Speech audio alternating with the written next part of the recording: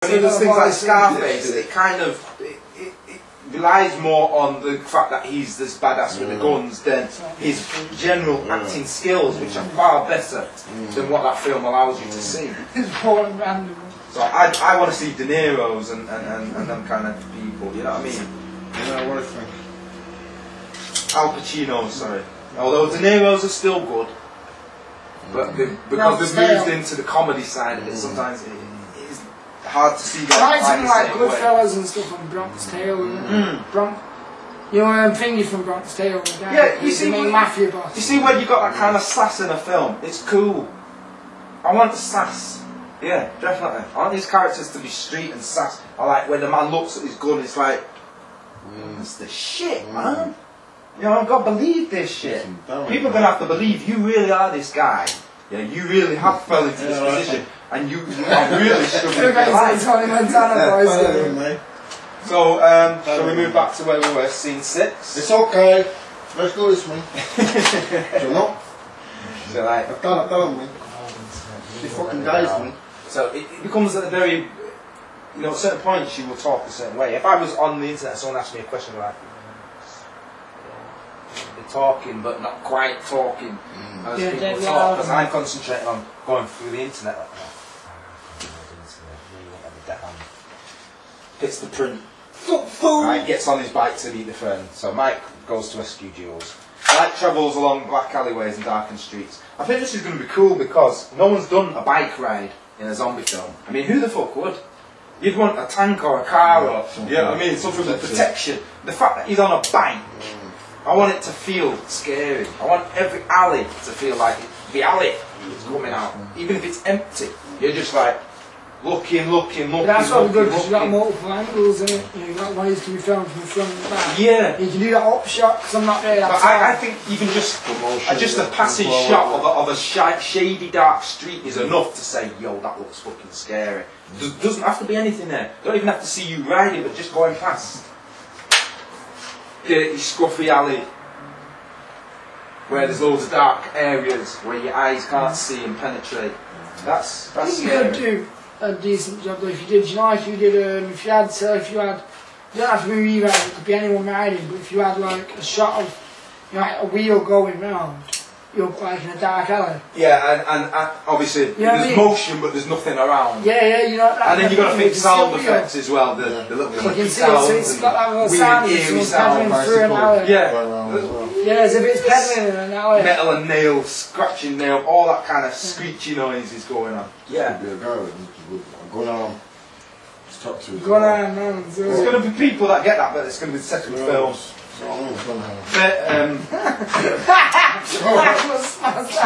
Ben's character actually. Hold on. Ben's character actually develops a lot of weaponry. He becomes like the technical man. You know that guy who makes all the gadgets in the X-Men, Forge. Okay. X-Men. X-Men. You know X-Men. You know X-Men. Forge. Right? Metal leg. And he just makes anything out of anything. He's the technical guy, and he made himself a leg and he made himself an arm when he lost it.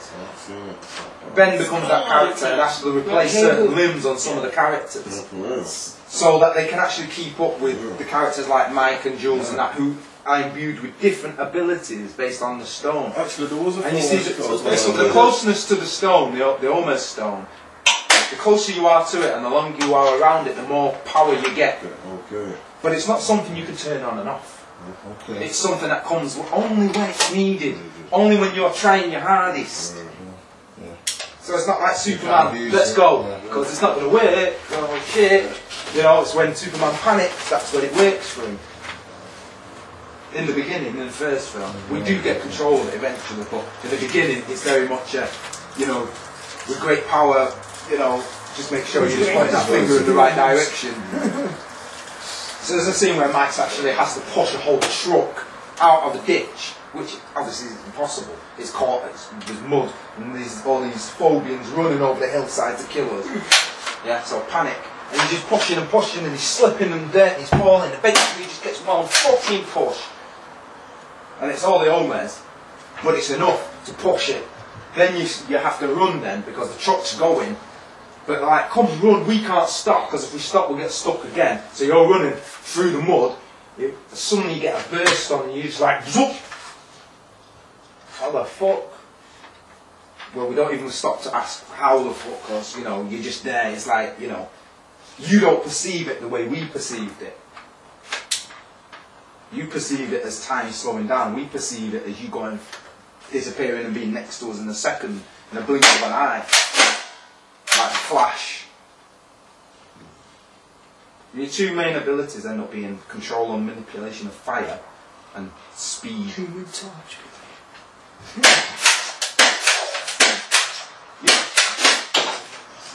Yeah, man. Don't break the things. Shot for real though.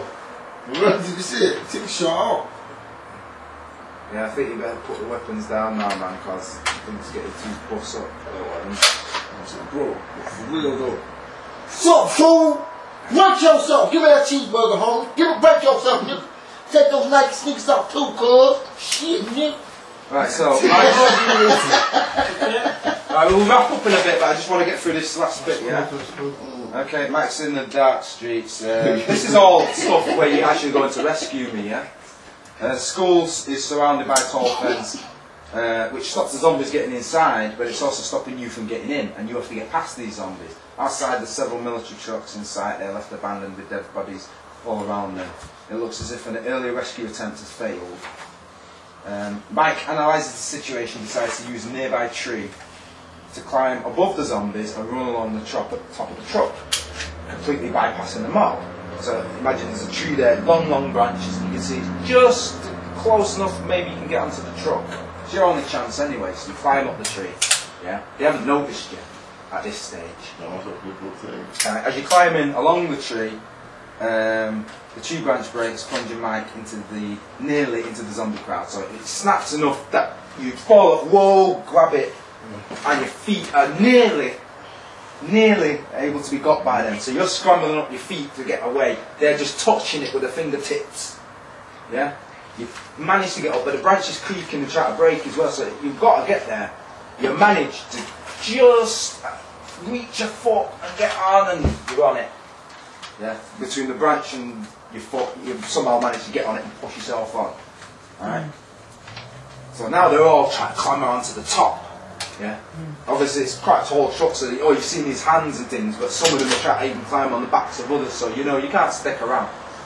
And it's quite a big leap now because you've got to jump the cab in front, plus there's a fence which is roughly equal to the height of the top of the truck. So you've got one chance on a running jump to get it. And maybe you're not the kind of guy that thinks about what's going to happen when you've jumped over the fence or what could be on the other side of the fence, but it's like one of them realisation as you jump in, yeah, oh shit, you know, so you have to kind of like rough and tumble, and you manage to get into a roll, what I call a Dempsey make-feast roll. You know what I'm talking about? A Dempsey make-feast roll. Unnecessarily.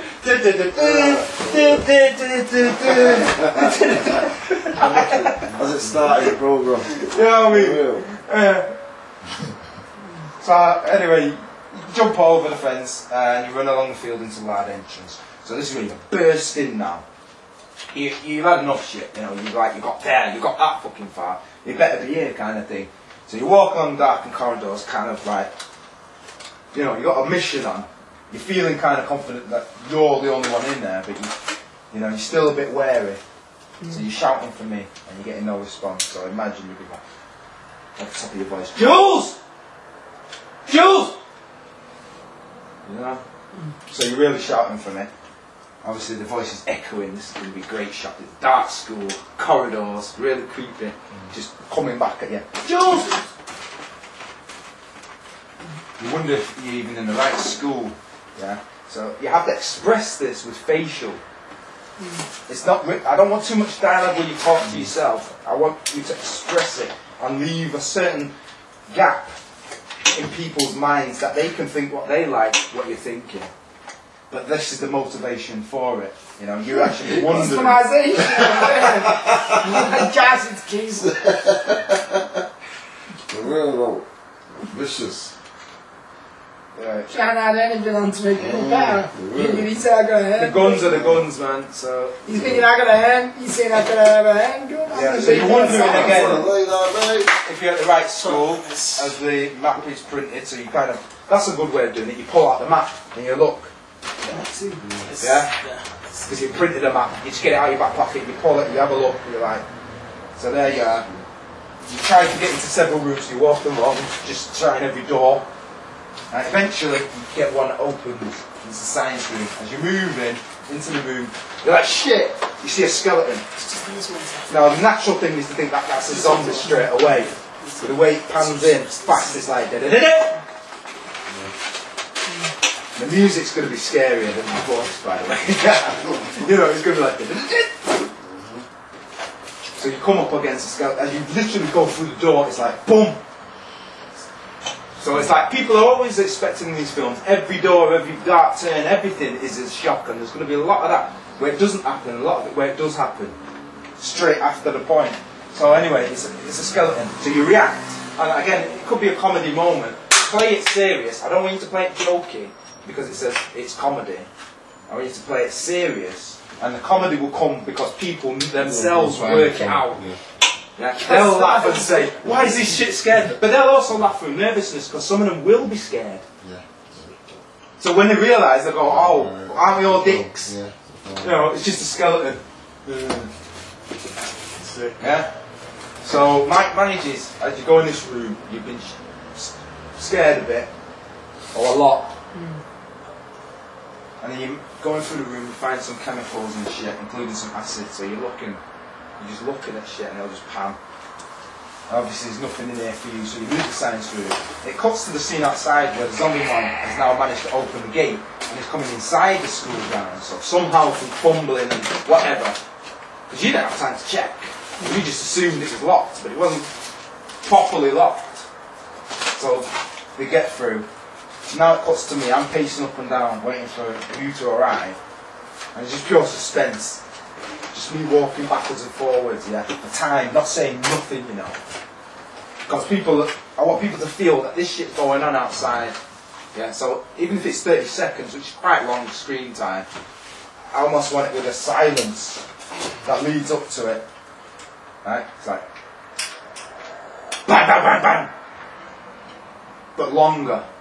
So there's a real long dramatic pause, almost like the clocks have slowed down and time is dragging.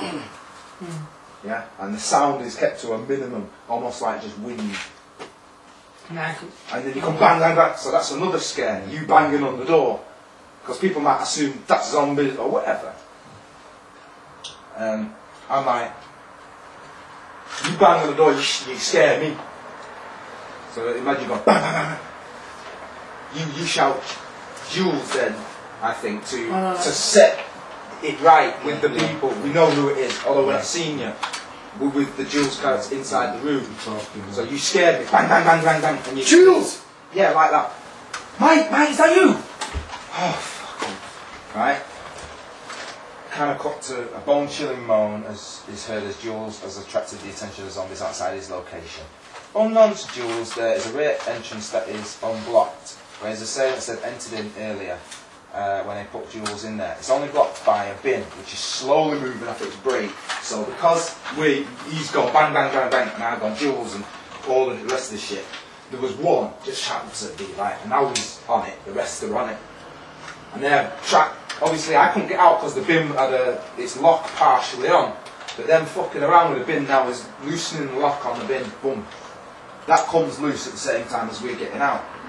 So it's slowly moving off its brake. We can see this. So people are now aware there's just a door between me and them, and I can't get out. And Mike can't get in. So as the zombie mob swabs closer, this leaves the door dangerously unguarded. Jules hears some noises as the doors are opened in the corridors. Believing it to be his unknown assailant, he prepares himself to attack whoever comes through the door. Oh right, no, this is a bit more elaboration on the. This is another way of looking at that same scene. Yeah. What's hard? Yeah. Suddenly Jules realises that Mike has found him, and unable to open the door, Mike realises his best chance lies in the super strong acid he saw earlier. So it's quite a strong lock, you know, quite a new lock, and the door's quite firm. But he just thinks, so it's just a case of wait here. He runs, he's gone again. So this could be again dramaticness, could be a few cuts to the zombies and things like that, or just see Mike run into the room and run back out, but you don't know what he's got. Then when he gets there, it's like the acid. He takes the bottle off the acid. You see it's acid, throws it. So because of Mike, wait here, runs. Like, where do you want me to go? You know, that's my response. So obviously, I'm a bit of a smart ass as well, even though I'm in that situation. So he just tells me to wait there anyway. He goes. Jules urges Mike to hurry as the zombies have now discovered the rear entrance is unlocked and are trying to get in. Mike quickly gets the acid and carefully speed walks with it to the gym. I don't know if that horse should run. But, you know, it would seem like you're walking with something that could, if you run with it, it can splash all over you. Trip over, whatever. Yeah, so there's an element of haste, but, you know, being a bit careful to still. Which is all his character, you know what I mean? That's what he's like. He's not just going to like flip it and lose it. He's still going to have a bit of common sense. So up to wait here, and like, where do you want me to go? And then we've said Jules urges Mike to hurry as the zombies have discovered the rear entrance and are trying to get in. Mike quickly gets the acid and carefully speed walks with it to the gym. So now you're like going to throw the acid, so you're like, alright, stand back! Mike throws the acid at the lock of the door, immediately begins to burn the lock. Jules urges Mike to speed up in the jailbreak by prompting Mike to hit the door with something. However, this causes zombies to break down the rear door. So this is some dialogue I've written, absolute, some I've based it upon how I might perceive the character reacting at that time. So it's open for a bit of debate. So it's like, as it's, come on, hurry up! And you're like, I'm trying, man, I'm trying. But you're not going fast enough. Break it. Break. With what? Get something. I don't know. The fire extinguisher. So you're like, bang, bang. You know? As you're banging, the zombie's like, hurry up, will you? I think someone's trying to get in. They're really ripping up at the door. Right? And you're like, I'm trying. Kick it in. And you're like, I can't. Opens the other way from your side. Well, why did you say so? Bang.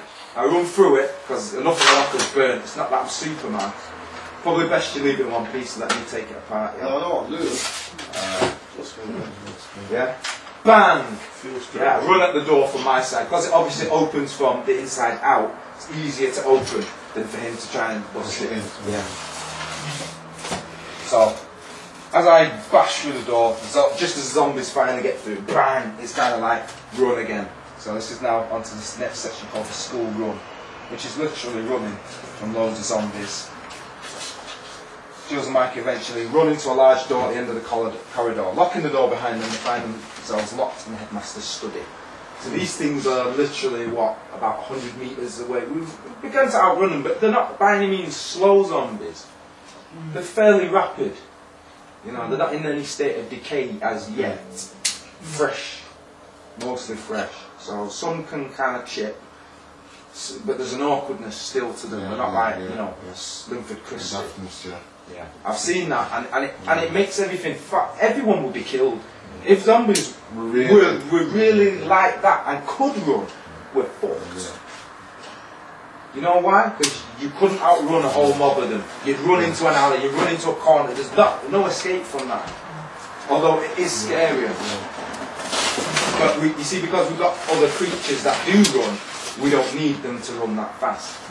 But pretty chipping, anyway. You rely on the slowness of zombies, well. Yeah, we rely on that for the tension.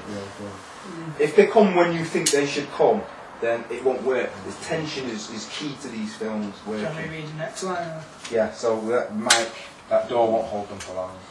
That door won't hold them for long. We need to find a way out of here. I can't see the fence from here. It's too dark outside. I don't think you should shout that one. I think you're talking to me. Yeah, but I think at that time, to tone it down a bit would work better, I think. I heard what you're saying. You can have a look at it, but I think if you try like, that door won't hold them for long. And that because you were taught you're locking the door. That door won't hold them. I was just saying. And then you turn it to me saying, you know, we need to find a way out of here. I can't see the fence from here. It's too dark outside. And I said, well, we're old connect Mr. Robinson. Old rock job we used to call him. My mates told me he used to have a pair of night goggles and he used to use them to spy on naked cheerleaders. People used to tell me he'd stay late behind after gym practice just to get a good look at some, and I'm using the binoculars, so right, you know, a bit of perf coming out. That's when you like. That's the last thing on my mind. On the back of the head, kind of. Not too hard though, because that hurts. You know, bring them back to reality with stupid talk. That's the last thing on my mind right now. Yeah. I'm like, well. Pull the binoculars out. Well. Slide out. Yeah, slide out. Guess the rumours are true. Jules finds some night vision binoculars. Nice. You got these babies winners on that on exchange thingy. I wonder if there's any cheerleaders left. No, we might not exactly play it like that, but it's something we can play around with. I might actually put that as zombies. Yeah? But we need a way to get from that bit to the binoculars, so, you know, Mike's then saying, Jules, stop messing around. Go check to see if we don't get any other surprises. Visitors from zombies. Even that would be cool. Don't get any other surprises. That'd be cool. Yeah. Because that sounds more like you. Oh, that's it. You found it set to the zombies? Like I don't know. Quiet. I think I might see our way out here.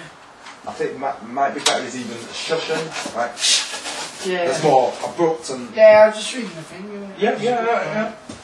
Try and think of it sometimes in your terms as well. Yeah. I mean, you will get more time to look at this, and when you eventually get a script you can go through, it'll be better. You're like, do the shushing one. Shh. No, louder, really aggressively. Shh. I think I might see our way out here. Sorry, I had to laugh. It's like he was going to sneeze. I can't do that separately. Shh. Yeah, it's really... You know, you're really pissed off with me because I'm just joking too much. You know? It's still dark in here. Yeah. It's still dark. It's going to be dark. Yeah, I'd probably just say short. But you can still see it. It's like the peripherals are dark, but where we are is brighter. Okay. Yeah. Okay. You think I'd probably just say short? Like, it's like, shh, I think I see a way out of here. Yeah. You know, there's something. Oh, you're like, quiet. I think I see a way out of here. Yeah. You are, again, scrutinising, so you're saying it with a scrutinising voice.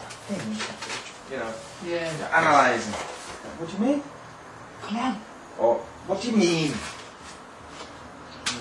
That's a bit too strong, isn't it? So like, start from quiet anyway. Quiet. No, more aggressively. Quiet. I think I might see a way out of here. What do you mean? Come on. Oh, this is very bam, bam, bam. Because we are mates, it's like bam, bam. We can talk like that, you know, quick fire.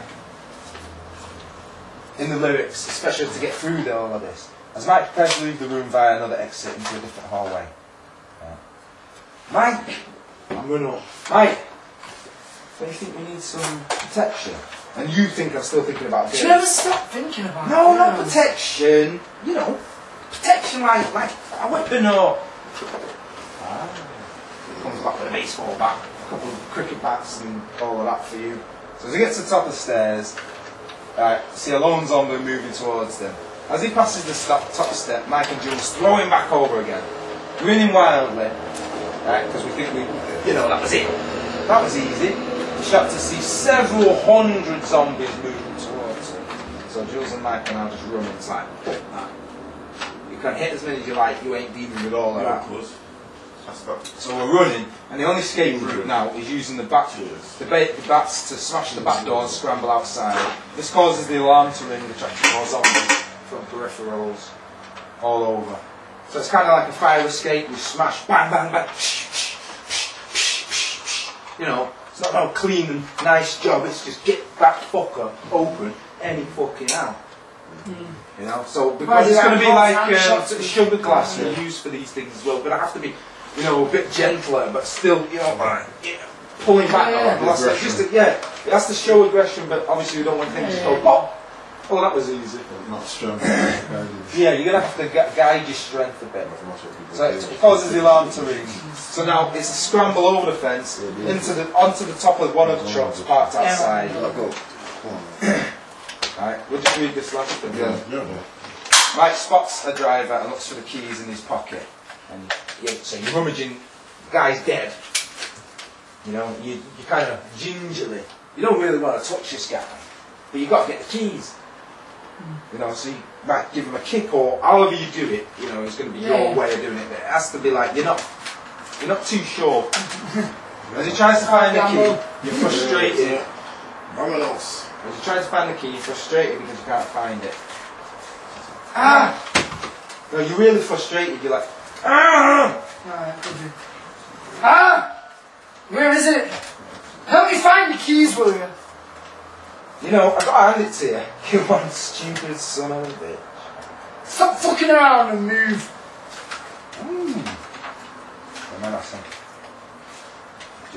Alright, so we get in, close the door, swarm of zombies just get in there, bam.